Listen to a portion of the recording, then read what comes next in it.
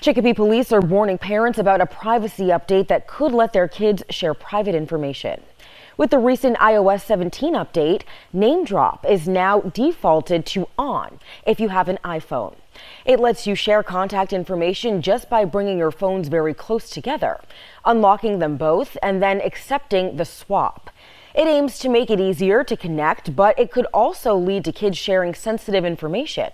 That's because kids can accept contact info requests without knowing who they're coming from.